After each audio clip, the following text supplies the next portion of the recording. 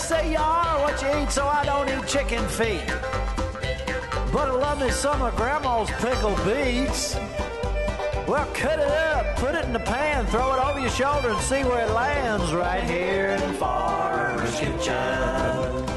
Maters, taters, beans and corn, the cows in the barn and the sheep's been shorn, kids in the barnyard chasing Grandpa's chicken. Chicken. Spices, slices, cuts and dices, gonna slash your grocery prices right here in Farmer's Kitchen. Help you grow your garden good with recipes to suit your mood. Try some grub you've never tried before. Smash it with a wooden mallet. Gonna educate your palate right here in Farmer's Kitchen. In 10 on Farmer's Country Kitchen. We're gonna cook something good now.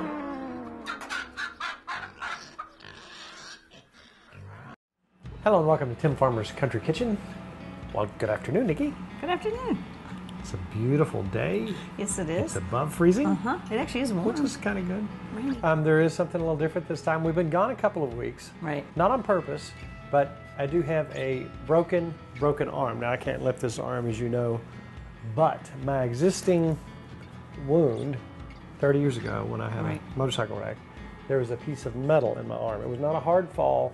But what happens when you can't catch yourself? I guess I came down straight on that elbow. The bone, the metal's not going to break. The bone did. Yeah. All right, now let's look back. Okay, look at Nikki just a few months ago.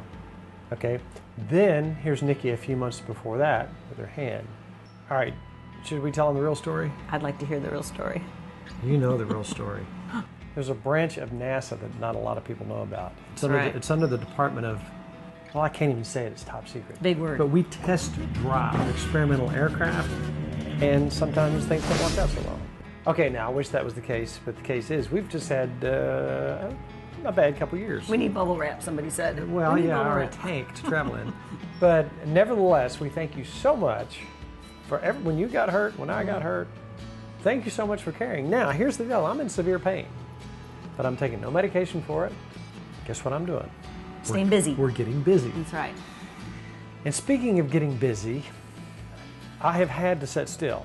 Now, part about this whole process, like you, for a while, you couldn't do anything with your neck. I had to sit still. I had to sit so still that one time I was upstairs and she dusted right over top of me. Didn't even know I was there. That's because I clean so good. She cleans so good. Yeah. So the other day we were sitting here and we started talking about seafood. And once you start talking about things like that, gotta have it. You can't get it out of your mind. A guy named Tony Shaw.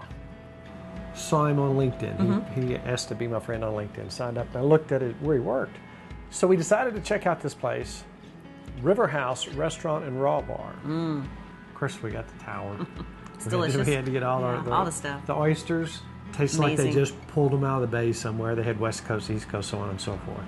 If you want real, fresh, wonderful seafood, I would suggest dining there. It was amazing. So let's check out a recipe and a drink. Then we're going to come back with it's a semi-healthy snack. Yeah. It can be real. Healthy's good. It can be real healthy if you leave a couple things out. That's right. Or you can add some stuff and make it a decadent. That's right.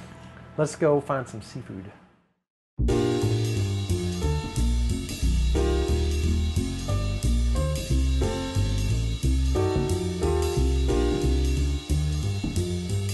Tony Shaw. Yes, sir. We're in Louisville today. Tell us exactly where we are and the directions to get here for those who might not know. We're at River House Restaurant and Raw Bar. We're just off I-71 South. You take exit 7, the Zorn Avenue exit. Take a right off the exit, make a right on River Road. On the left-hand side, we're right there. Right here. Okay, now, we hooked up through social media. We meet all kinds of people through there. You said, hey, I work at this restaurant. I'm like, Raw Bar? Got my attention right there. So we came on out, spontaneously had dinner last night, and let me tell you what, knocked our socks off. All right, we started out with the Raw Bar. I got the ahi, she got the scallops, and wow. That's all I got to say about that. All right, tell us about the interior and the exterior. If you want to eat outside during the summertime, what have you got here? Well, the interior, this used to be Fall City Boat Works. It was a boat dealership way back in the day, and John, over the years, he's always wanted to do something on the river. He had the opportunity to do so, so this year we were able to do it. So this was actually the showroom where all the new boats used to be. So You know, it's got the great space, got the great view. We've got a 4,000 square foot patio. We put in 8 boat docks last July. We're increasing the patio space this summer, and we're just going to make it as fun as possible for all of our boaters. All right, now today, last night, I had what was, I think you called it the 10-cup old-fashioned. That's correct, yeah. Good stuff. Yeah. What are you going to make us today? Today we're going to do the Cardinal Sin. Okay. It's kind of a riff on a Boulevardet and Negroni. Base for it is going to be Maker's Mark 46, which is, I think, just a top quality bourbon. You can't really go wrong with that. We have Bombay Gin, then we have Chinar, which is an Italian herbal liqueur, and then we have Noli Prat Sweet Vermouth. Gotcha. Let's do this. Okay, we can do that. It's going to be served up like any type of martini or Manhattan, so not on the rocks, up in a martini glass. And we're going to stir it. We love the texture when it comes to stirring. You don't want to shake it whatsoever. So Gotcha. What we're going to do is we're going to take an ounce of the Maker's Mark 46. All right. Good way to start things. Yeah, very good. And then we're going to do a ½ ounce of the Bombay Gin. Gotcha. This is a Nikki drink. I bet you she'd really like this. So it's definitely, you focus on the classics, like I said, the Negroni and the Boulevardet. We just want to put like a little bit of a twist on it, so that's kind of what we did. So you just want to stir this for maybe about 30 seconds or 30 stirs. You don't want to over dilute it, but you just want to get it nice and cold and make sure everything mixes together properly. And then you just want to gently just strain into a martini glass. And we're going to do a little dash of orange bitters to finish. Gotcha. Yeah, you really can't go wrong. I mean, we definitely want to make sure you get the full experience from, you know, the raw bar to our appetizers to our entrees to definitely dessert. You know, John, our owner, he does a fantastic job. So, all right, and then you're just going to finish with lemon twists, right in there. That's an evening drink. Mm-hmm. That's a with dinner drink. What situation would you find that? Oh goodness, it could be an after work drink, after any type of day drink, before dinner, after dinner. I think it fits almost any occasion. So. Very nice. Mm-hmm. Well, we've had our before dinner drink. I guess now it's time to go to the kitchen. Sounds good. Do you have any idea what's on the menu today? Yeah, I think I do, and I think you're going to be pleasantly surprised. Yeah. What is it? It's going to be our grouper cheeks and shrimp. Raj almost had me talked into that last night, but I saw the ahi, had to go there. Can't wait to try this. Yeah. Thank you so much. All right, thank you, Tim.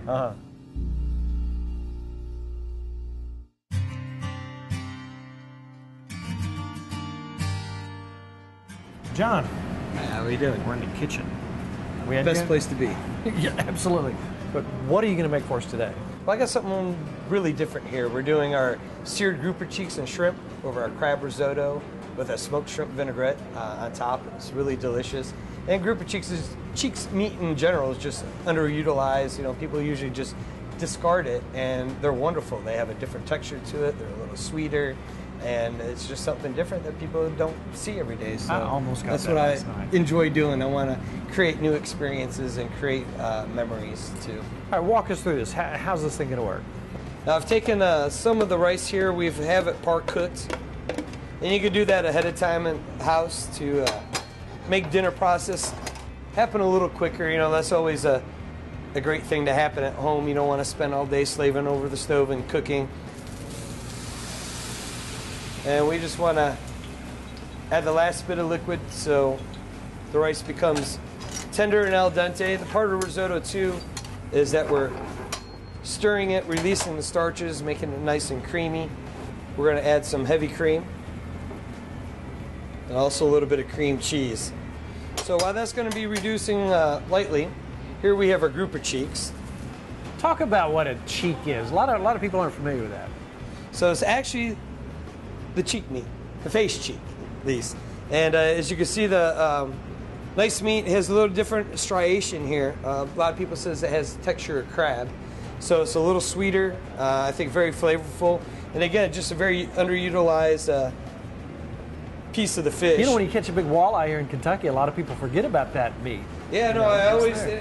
anytime I have fresh fish or we're breaking down fresh fish, I always take the collars or the throats out of them. We call it the pork chop of the fish, the bone in. It has a lot of great flavor and extra flavor, just like a bone-in pork chop. It's going to add extra flavor to it, and again, it has that little different texture. And you know, that's kind of part of, you know, being a chef and utilizing everything and in the kitchen and all your product.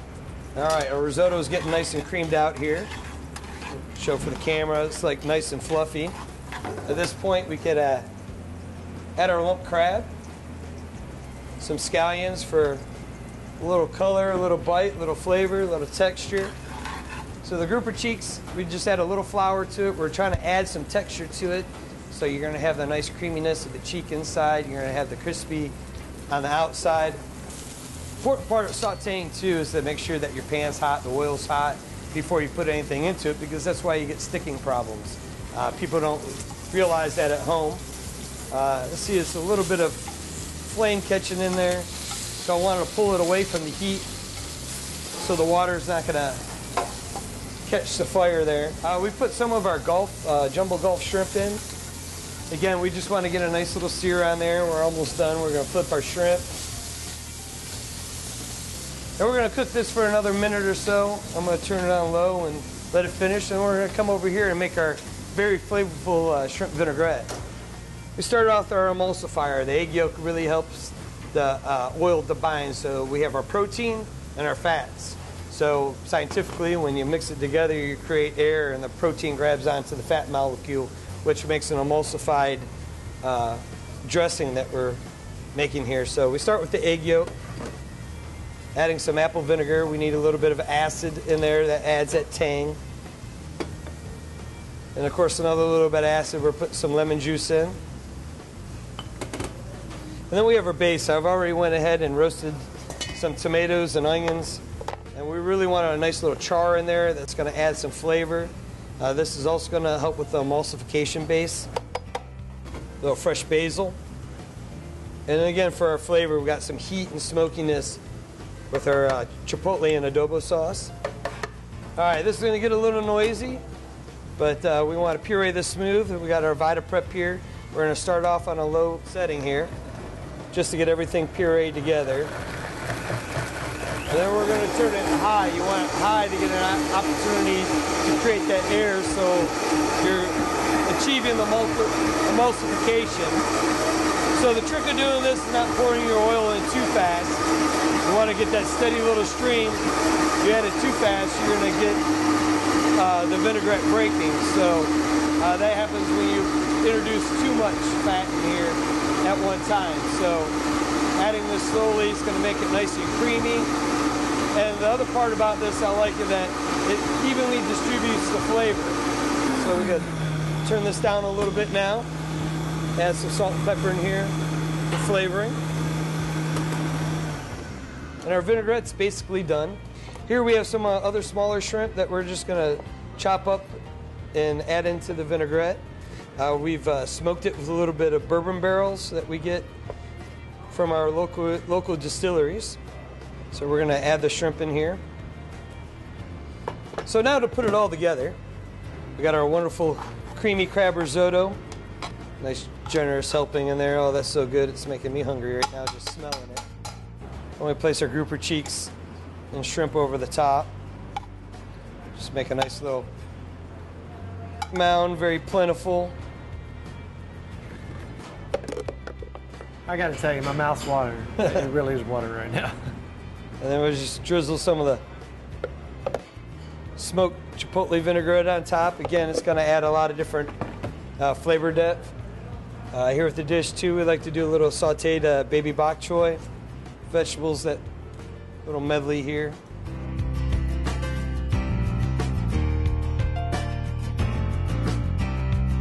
Do I have your permission to dig in? Oh, yes, please. All right, I'm going to start with this cheek right over here. You see how tender that was? I got to get. I'm trying to get a little bit of everything in here. That's the whole thing, you know. It's all the flavors are of... meant to be eaten together. If you eat it separately, you don't quite get the whole experience.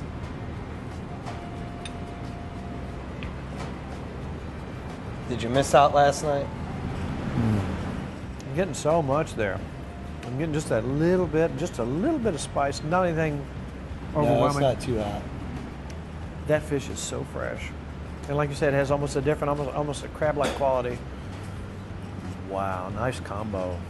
Well, I wanna enjoy share sharing. You know, that's what We I do. enjoyed learning from you. I have another fantastic place to eat. I can't wait till summertime to get out here and pull my boat up. Oh, it's going to be great out there. And have It's dinner. beautiful. You've got a fantastic thing going here. Don't stop. We'll be back. All right. Thank you, sir. Thank you.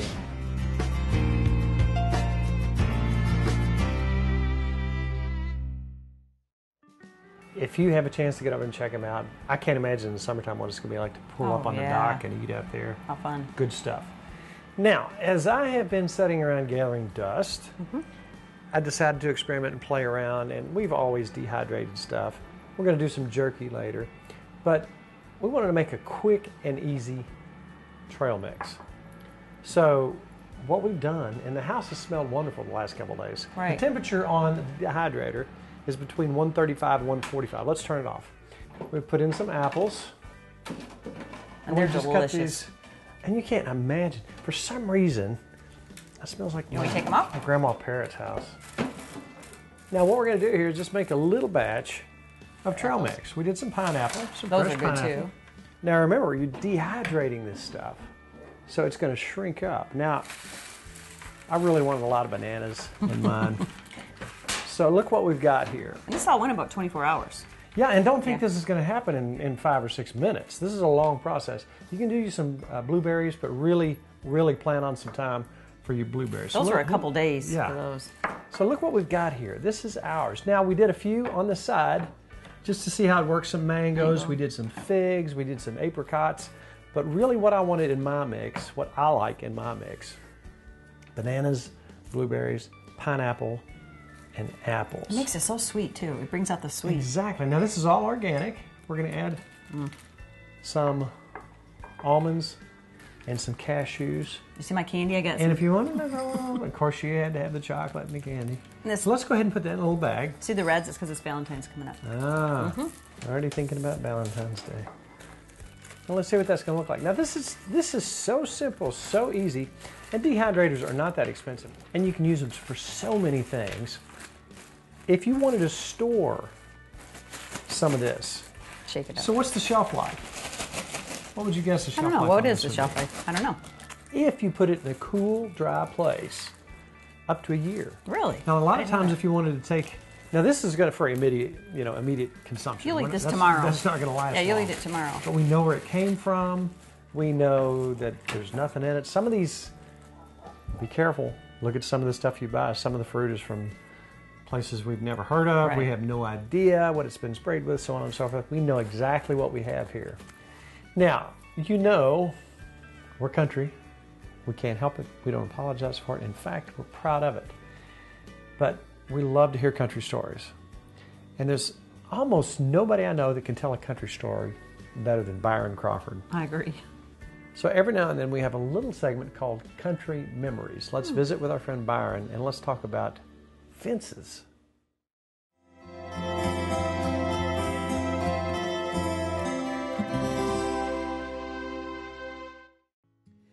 A good many years ago, I wrote a story about my affection for old fence rows. One of the first things I remember my father teaching me was how to cross a woven wire fence. He took time explaining it, how to climb at the post so as to not break the fence down, how to pick a post that was solid and straight, make sure the steeples that held the wire were tight. He showed me in some detail where to put my hands and feet and how to avoid tearing the seat out of my pants on the strand of barbed wire across the top. Then and there, I took to fence crossing with enthusiasm. For a person with short legs, I was good at it. I never ran into a fence I couldn't cross until electric fences came along. Naturally given to exploring and possessing a gift for piddling, I roamed the countryside near and far in the early days of a boyhood infatuation that finally grew into a lifelong love affair with old fence rows. They still call to me from the interstates and back roads that I travel, and it saddens me to see one bulldozed and burned. At a distance, I know they are not pretty, but up close, hidden in the tangle of vines, bushes, trees, weathered gray posts, and rusty wire, old fence rows are intrinsically charming and likable. Finally, no tribute to fence rows would be complete without mention of honeysuckle, the mother of all sweet fragrances, the Chanel No. 5 of old fence rows, the whisper of everyone you've ever loved, the line in every song that made you cry, the essence of every sunset and moonrise you've ever wanted to paint. Sometimes when I pass an old fence row blanketed with honeysuckle, I wish I was back there again just learning to cross the fence.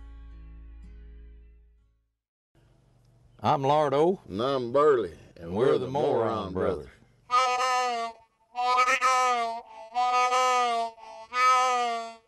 Got a frog in my throat.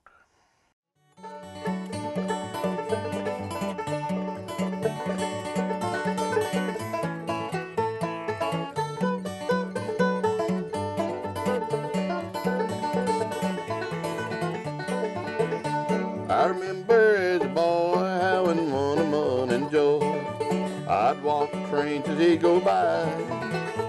With the whistle's lonesome sound you'd hear miles around. It's the road across the Greenville trestle high. But the whistles don't sound like they used to. Lately not many trains go by. Hard times across this land mean no work for the railroad man. And the Greenville trestle now don't seem to have a big one.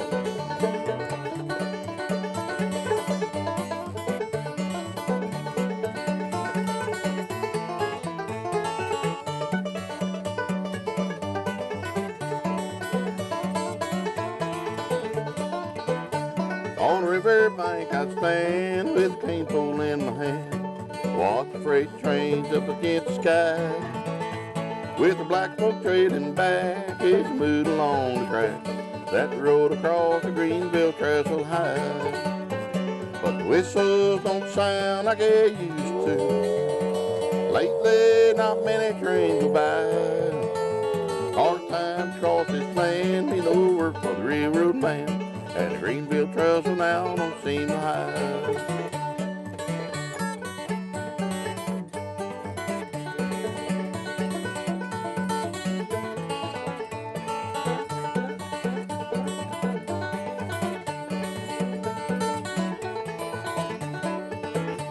When a lonesome whistles whine, I get rambling on my mind.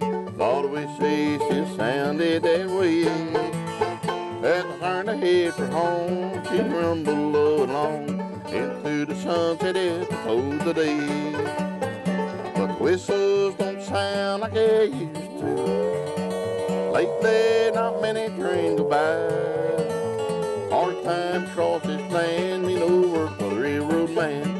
And the Greenville trestle now don't seem to hide. No, the Greenville trestle now don't seem to hide.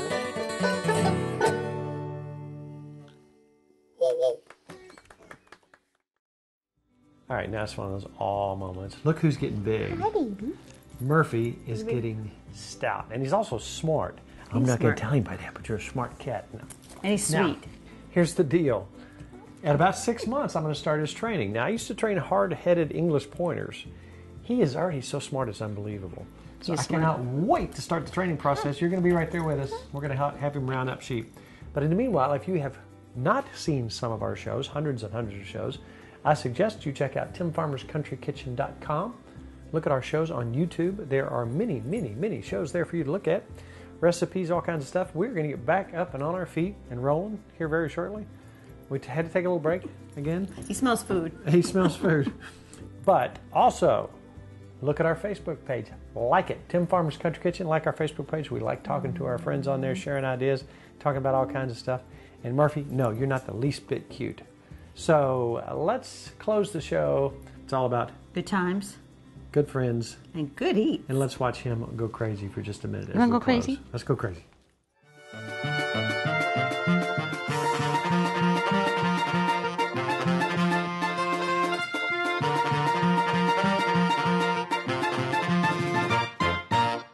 To order a cookbook or DVD of the show, please call 502-319-0487 or email timfarmerck@gmail.com.